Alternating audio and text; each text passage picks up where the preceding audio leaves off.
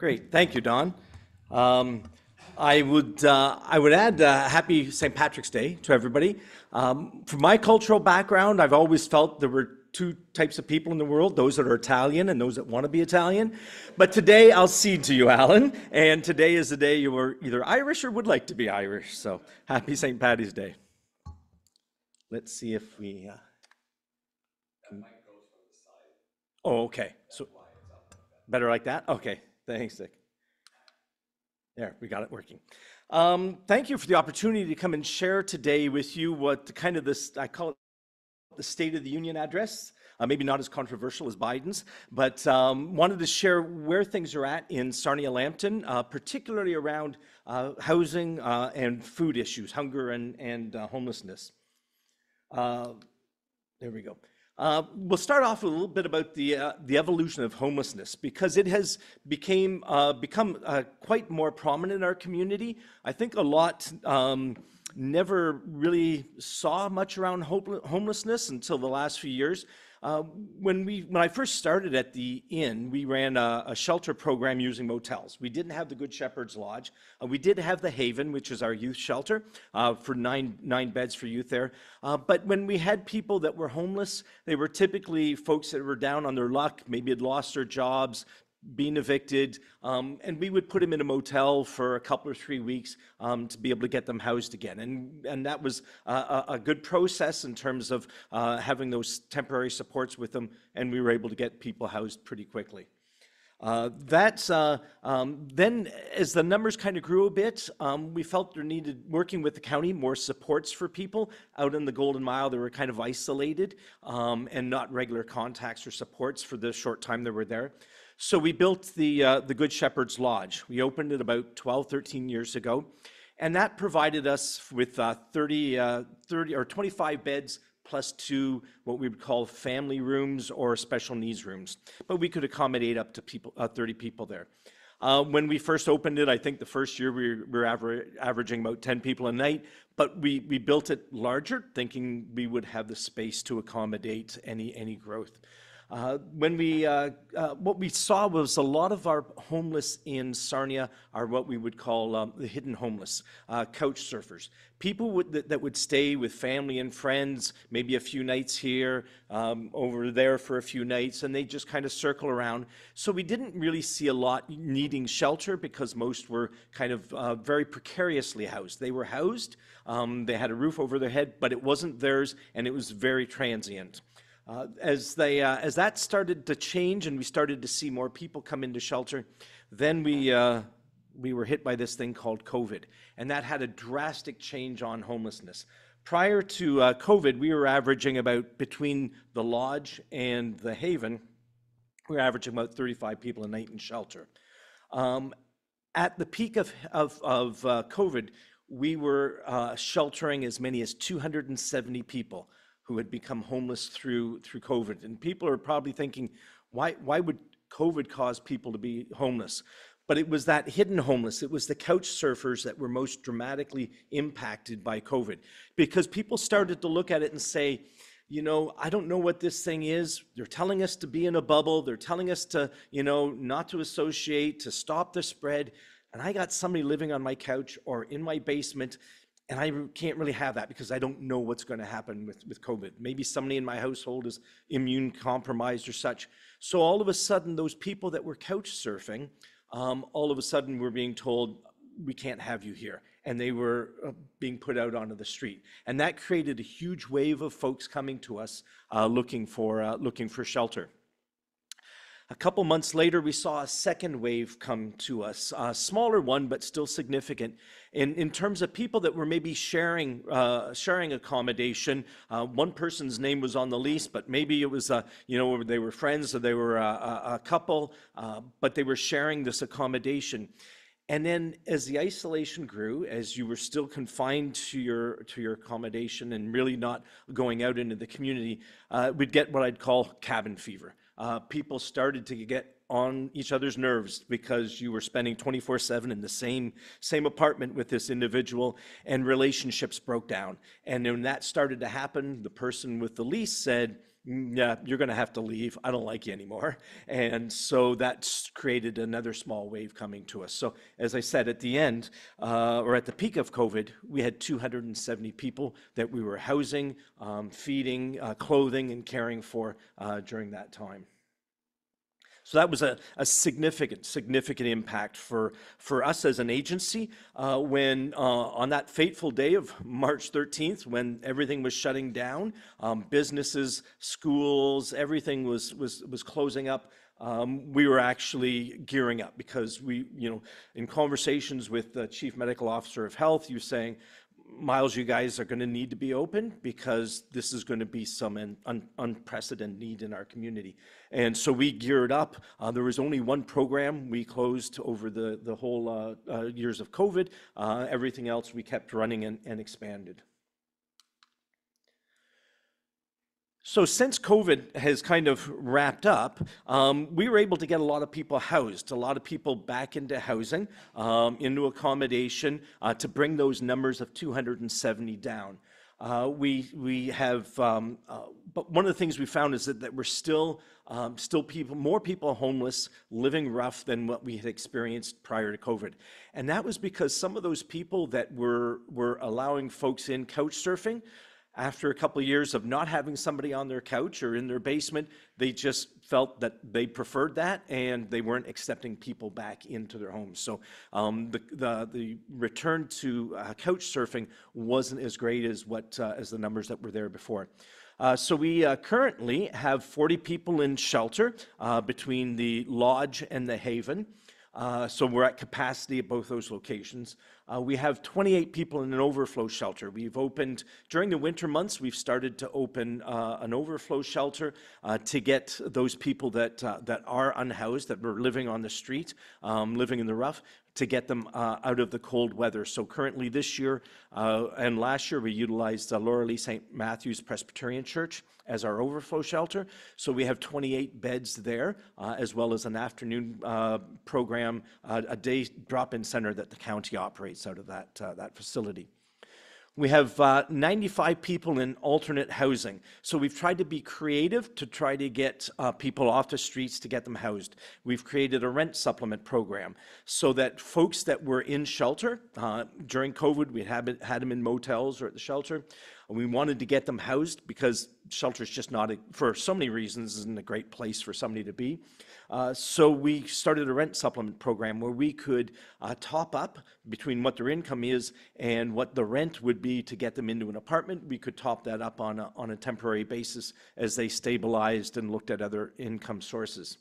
So that's between that and a program we called Halfway to Home, we were able to get 90 people sheltered. So the Halfway to Home is kind of like, I remember my first job, I'm working in Toronto, I rented a bachelor apartment in Toronto. One big room that had, bedroom, dining room, everything in one room and a little side area for a bathroom.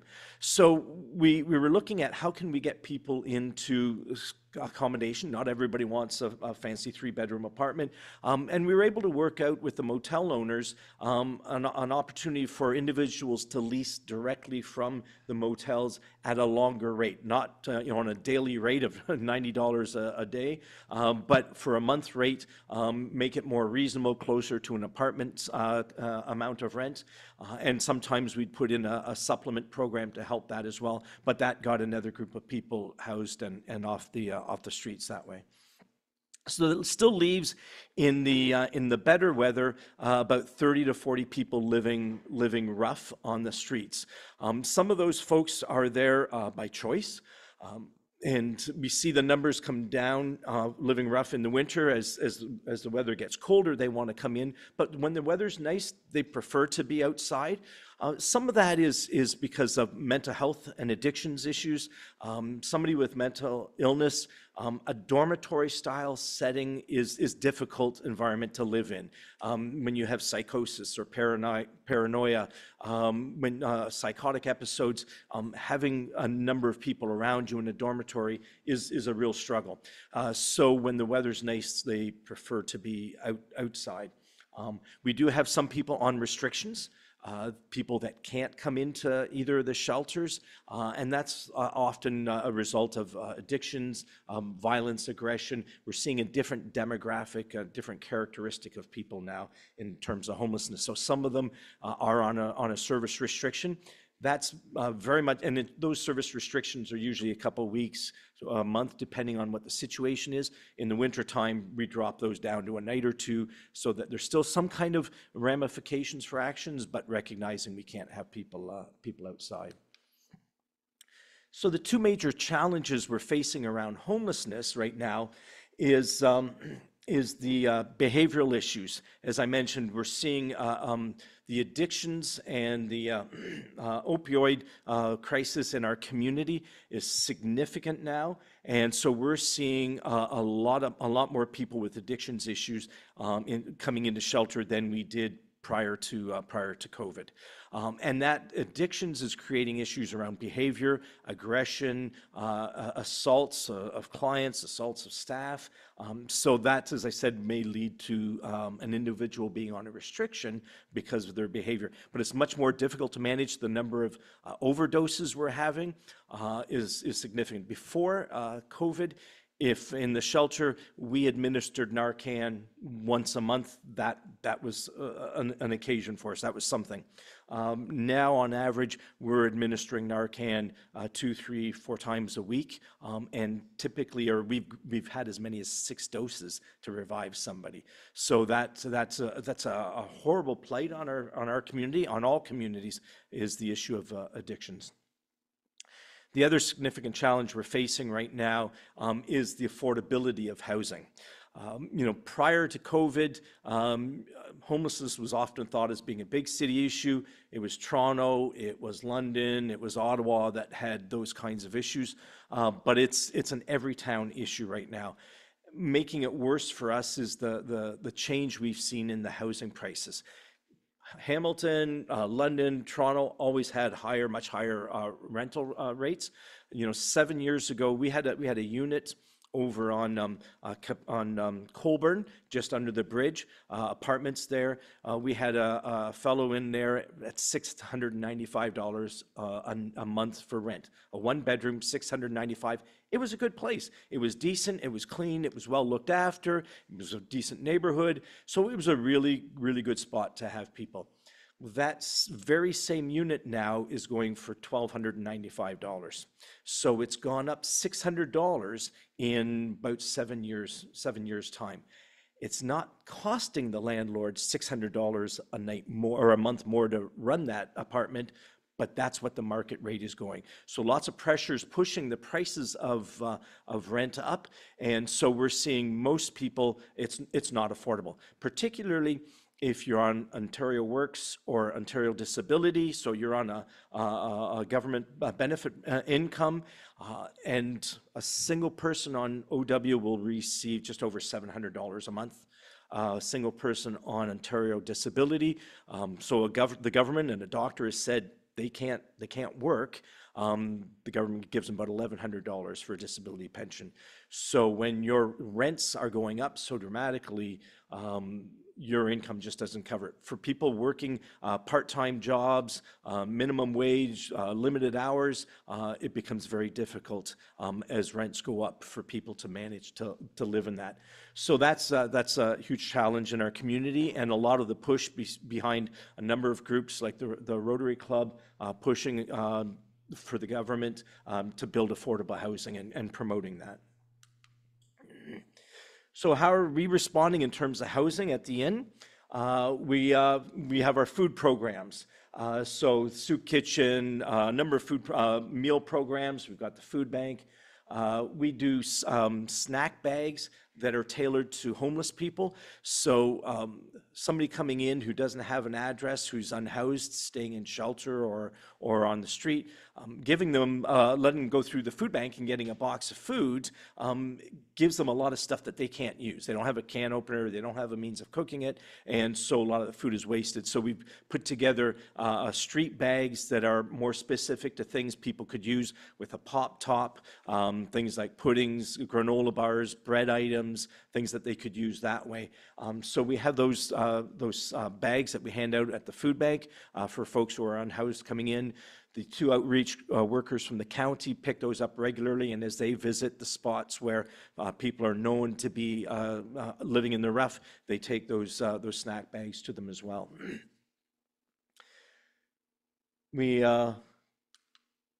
Our shelter programs immediately, or the immediate shelter is the lodge, our adult shelter, and we've expanded beds there, so we have 32 beds there now. We have the Haven, our youth shelter, and of course the Laura Lee overflow that I'd mentioned earlier.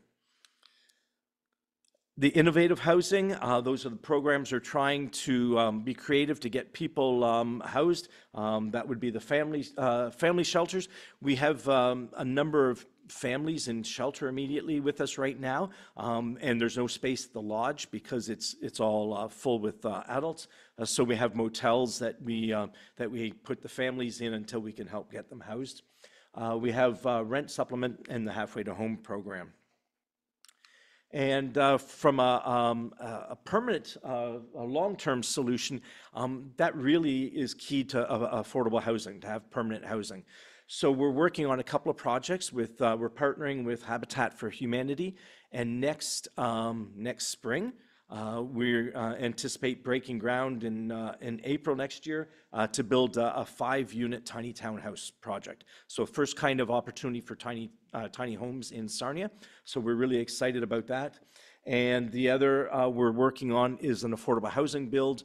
Our Laura Lee property, where we're the church where we're doing the overflow shelter, we have the option for purchase of that, and we're looking at expanding a bit of a larger land package, and we're working on designs for a 50-unit affordable housing build. 1 and 2 bedroom apartments. The 1 bedrooms would be going for $800-900 a month, sort of thing. So we're really excited about that opportunity. We're in the process of rezoning applications to city, and we hope that will go to them in the late spring, hopefully approved in the fall so we can move forward on that. But that's a big project. We're anticipating it'll be probably about $15 million to build the unit, but that'll give us 50 good units for folks. So that's kind of where we are in terms of shelter. For food and hunger, the impact of costs has been, well, we've all felt the cost of inflation. Every time you go to the grocery store, how much more your grocery bill is, or how much less you put in the cart because your dollars available are the same. So our current food programs we're doing, we've got the food bank, which is a grocery store model. People have the dignity of choice of coming in and selecting the food they want rather than a stranger filling a box and giving it to them. And that treats people with more dignity, and also is makes us much better stewards of the community's generosity.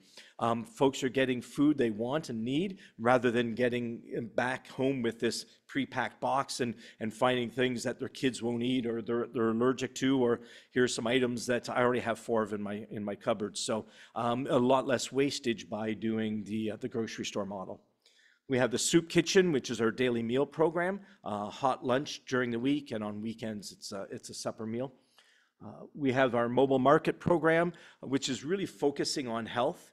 In the summer months from 1st of July through to about mid-November, we go to, well, we're just adding a new location out in Sombra, so we'll be going to 16 locations every week this summer with set up like a farmer's market.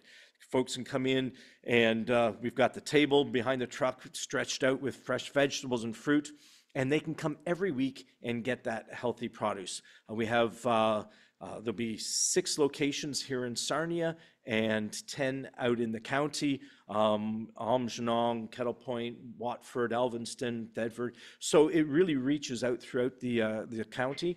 We're seeing about 1,200 people a week access the mobile market. We'll distribute about 6,000 pounds of vegetables every week, and it's all about people getting fresh, healthy stuff, which really makes a difference in terms of their lifestyle and their being able to eat healthy, because eating healthy, we all know, is not cheap at all. Our snack pack program is the summer program as well, recognizing that The end of June, when the bell rings at school and the kids are off for the summer, there's no student nutrition program. And many families are reliant on that student nutrition program to provide some healthy food to the kids each day. So with the snack pack program, every week on the mobile market truck, families can go and pick up a snack pack for each of their kids. That'll have at least 21 items in it, so there's 3 snacks a day. It includes 5 fresh fruit, as well as yogurt tubes and cheese strings, so that, again, it's about nutrition for the kids. It's about having energy for them, good, healthy energy, so that they can be out doing healthy play rather than sitting at home watching the TV or playing a game. We partner with Red Cross because there are a number of folks in our community that don't have the ability for mobility issues or health issues to get to the food bank. So we distribute about 8 to 12 Red Cross boxes every day to folks that are shut in their communities. And that's a great partnership with Red Cross. They'll pick it up and deliver it to individuals. And then I mentioned about our homeless bags for folks that are living in the rough.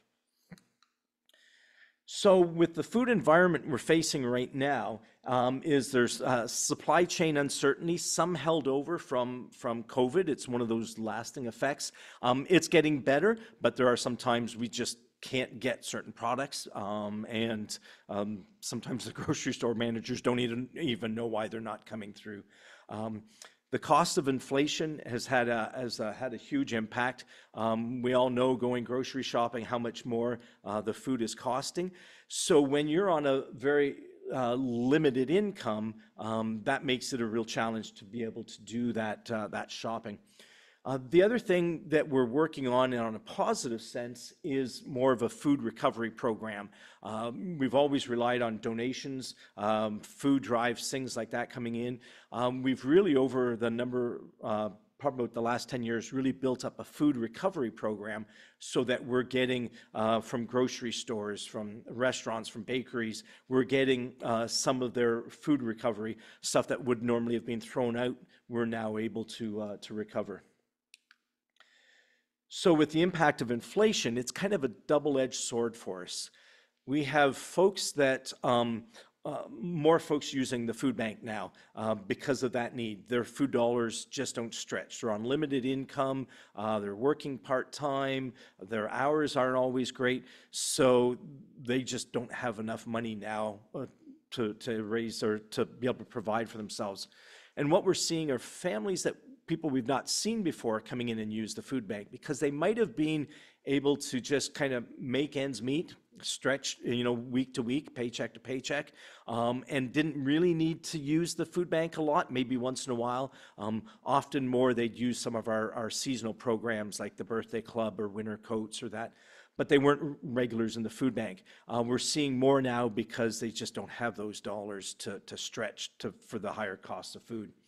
What we're also seeing is donations are dropping in terms of the food donations coming in. And that's where this makes the food recovery program so much more important for us. So people going to the grocery store that would normally pick up a few extra items and leave it in the barrel on their way out, or pick up some things for different food drives we're doing, their food budget is stretched as well, and they just don't have those extra dollars to pick up those few extra things. So we're seeing our donations drop, but the number of people accessing the food bank has gotten higher. So a little bit about the numbers. We're now seeing about 2,200 people a month access the food bank. Pre-COVID and just after COVID numbers, it was about 1,850 was kind of our normal. So it's about a 20% increase in the number of people accessing for food services.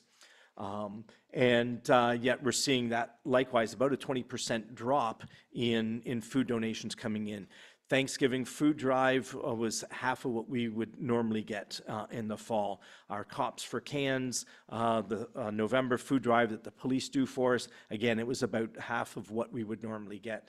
So we're seeing food donations are dropping coming in. We're using about 55,000 pounds of food every month. If you wander around the mall, you've got a couple days left before construction comes down, but there's some great structures in the mall, 50 52,000, sorry, different food items. We'll know the weight after Tuesday night when I bring it back in. But if you wander around that, you'll see huge amounts of food. Picture that, though, it'll last about 3 weeks for us. So that's the kind of volume of food that we're going through. And because donations are down and need is up, our purchases have increased significantly. We went from pre-COVID spending about $5,000 a month on food purchases, where we're averaging about $20,000 a month now in food purchases. So I'm trying just to make up that difference to make sure that there's food on the shelves for folks. So that's a bit of a recap of where we are. I'm going to go back to food recovery because it's not all doom and gloom. We're getting really good response from our food recovery programs. So almost every grocery store now, we're in and picking up once a week or several times a week. You know, their breads, their bakery items, their vegetable items. Things have changed in the grocery environment, and they're now more willing to provide food to us. So, for example, the meat in the bunker has a package done and used before date on it. So if it comes close to that use by date, then they throw it in the freezer and we'll pick it up, because once it's frozen, it extends the life for 3 months. So working with the grocery stores to do that kind of thing has really brought a larger volume of food recovery in. And the things that are often more difficult for us to get, people who donate at a food drive or at the grocery bear will put canned items in. They're not buying meat and putting it in there. So those proteins, those vegetables, the dairy items, they're really important, again, for that healthier diet. So we've had really good success with the food recovery program, and that's helping to fill some of that gap. So thank you for your support as a fellowship. You contribute regularly to us. A number of you are individual donors as well, or volunteers, and that's the way that really makes Sarnia shine. Is when we talked earlier about compassion and caring. That's how we're able to contribute and to impact so many lives, is by the community contributing and supporting and caring, and that compassion of 400 volunteers that we have at the inn, and the food and the financial support that we get. So thank you for being part of a caring and a compassionate community. Thank you.